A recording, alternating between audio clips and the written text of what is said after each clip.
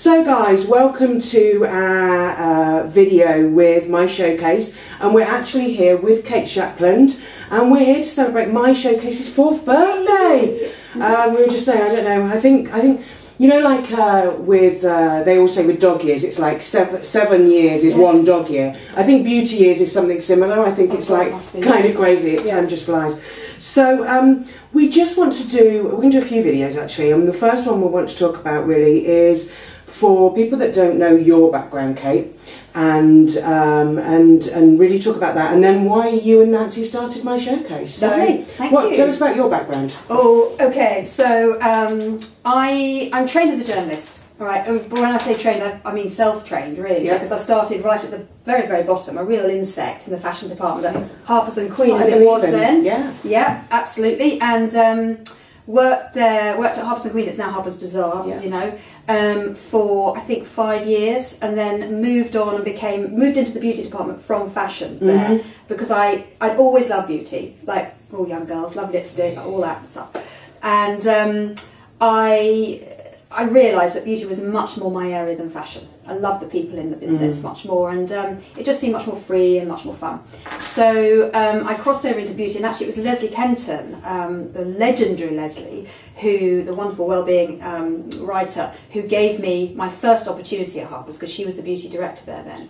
And she came over one day, she'd heard that I wanted to write about beauty. So she came over and she said, I hear you want to do some work about beauty. And she said, well, would you like to go and review a health spa for us? And I was like, oh my, yeah, thank you. So I was sent to, dispatched to Henlow Grange, not bad, first jobber. And I wrote a little review of it, and that was it really, it just went on from there. So I was lucky, I left Harper's and I went freelance at quite an early stage. I don't know, the courage of youth, and leapt into that and realised that in order to pay the rent, I needed to be able to do all sorts of different things. So not just sort of pigeonhole myself into magazines, but be able to work across the media. So I've always had a very strong understanding of that, and it's driven from, I mean, nowhere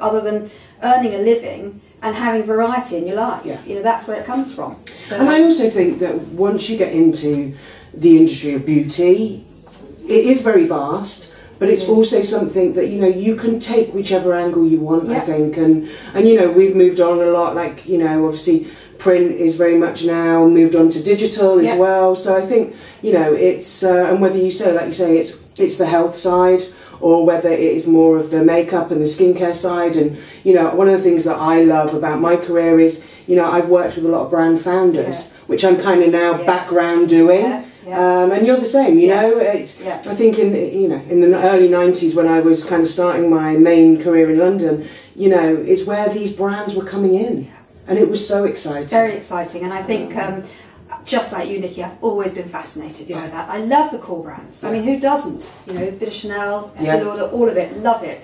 But I have a fascination for those small brands that come to the market, whatever way they manage it. You know, I don't know whether that's always loving, not the underdog, but it's loving something that comes genuinely from a passion. Yeah, absolutely. We were talking about this earlier, how you can, a lot of people say to me, you know, how do you choose the products you create? And it is about an energy. And I know sometimes that sounds a bit trite, but I know that you know what I'm saying. You can look at a brand without even touching it, and you can see that it's going to be a winner, that you fall in love with it for almost indescribable reasons. And whether that comes through long time working in the business or just you get it, I don't know, but no, I think, and I think particularly when you meet those founders, you can feel it. Absolutely. So that leads us quite nicely on to how did My Showcase come about? Wow, Nancy I've known for many a year, because we both had sort of similar career paths in publishing. Nancy at Condé Nast, himself obviously at Hearst with Harper's and Queen, and then various others, and then at the Telegraph, and we really got to know each other there best then, because I wrote a column for the Telegraph for 14 years, so until last November, so lovely job. So we really got to know each other there, and Nancy came to me one day, she said, I've got this idea, and she kept coming back saying, I've got this idea, I've got this idea. Right, okay, let's hear your idea. And it literally took me, I mean, all of 5 seconds to say, I'm absolutely, if you want me, I'm on board. I love this idea, because it's all about the independent brands, which of course we love, and she knew that, because I championed them in the column for the Telegraph. So it was almost like giving the way I saw it was almost like giving that page, turning it 3D, life. making it real. Yeah, absolutely. And why do you think it's been so successful? Because, you know, I always remember, you know, being a child of the 70s, growing up with Tupperware parties and those kind of things at home. Yeah. And there's a lot of businesses in the beauty world that have tried that at-home piece, that it hasn't always worked. So how have you got it so right? Well, I'm glad you think we have. No, I mean, we've been on the journey now 4 years, and there's been lots of things we've tried that haven't necessarily worked, but a lot of things that have. And one of the main things we decided to do very early on was to be able to pitch ourselves as a new generation social selling company. So yes, very much it's similar to the direct selling model. You know, we very often call ourselves almost like a cross between Avon and Space NK. Yeah. But what we've built into that is a genuine flexibility for women who want to work in beauty in their time. There is no pressure from us. So they become a stylist as part of our network, and I think there are now 1,300 of us, 1,300 around the UK, and they buy into it as much as they want. And you know, you can do it in your time. You can, it could be your full-time work, or it could be just something you love doing and you do, you know, every other week. So there's no pressure on you to sort of do it, showcase all the time. The other thing is that we are very much a community. We've really embraced that family sense with it, and really, you know every single stylist, and that is a truly wonderful thing. And oddly enough, when I first started on this journey with Nancy, Rodrigo and Olivier, our other two founders, the last thing I thought I'd really love is the meeting of the people, because I've spent my life in front of a computer not really talking to people that much. But it has been the best bit for me, and I've made so many friends and learnt so much from ladies who are out in the field. And the wonderful thing about these ladies is that none of them, I don't think, I mean there might be some of them, genuinely have a beauty background or a sales background. They come to it quite fresh. See, that's interesting, because within my career, I mean, predominantly is in training, but also in sales, you know, one of the things that I've always said is I can totally teach people to be a makeup artist and about brands and products. For me, it's passion that you need, and it's the love for people. And, you know, one of the things that I think that I get a lot of questions about from the readers and the viewers, and, you know, I spend a lot of time working on actually with brands as well, is the service piece. Yes. And I think with bricks and mortar at the moment, it's a tough find, sadly. And I think, you know, I always say your relationship with your customer should be what you tell your best friend. And that, you know, I mean, and that if it's coming into your home is even more amazing. It is. And I think the other thing as well that you have done so right, and exactly you mentioned in the Space NK way, is you've brought those niche brands into people's home, but they trust those brands because they trust MyShowcase.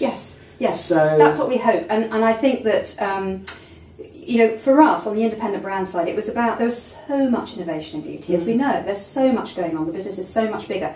But we felt that there wasn't quite so much innovation going on in retail. Yes, so it was interesting to be able to platform these brands in a different way and in a more accessible way for them. So that's really what we strive to do. And I think, you know, as you were saying earlier, that whole personal experience, that being able to hand something to somebody that they can physically try, rather than having the barrier of a counter or whatever it might be in front of them, is just, it's fantastic. Women talk about beauty. They talk about each other's lipsticks. And it doesn't matter if both of them are wearing the same colour, because it looks different on the pair of them. You know, it's not like fashion. No, so, absolutely. And I think, you know, I was having a conversation this week with somebody, I think sometimes bricks and mortar retail, when you look at the stores, whether it's independent stores or department stores, I think sometimes they're using, well, you know, there's a very strong online business now, so that's why, you know, we're not getting the footfall. But as I've said many times, I really believe that shopping for beauty face to face will never stop. No. Because people want to smell, they want to touch, they want to experience, in some cases, the glamour of walking into that store and leaving with, you know, one of those gorgeous bags. But people won't do it if they don't have the service. So, you know, and that's where the trust piece with MyShowcase comes in. You've got to have the personal service. That's what it's all about. You have, definitely, definitely. So, come back to the next video. We are going to be sharing some of our favourites, some of Kate's picks, and some of my favourites as well from the MyShowcase offering, and telling you why we love them.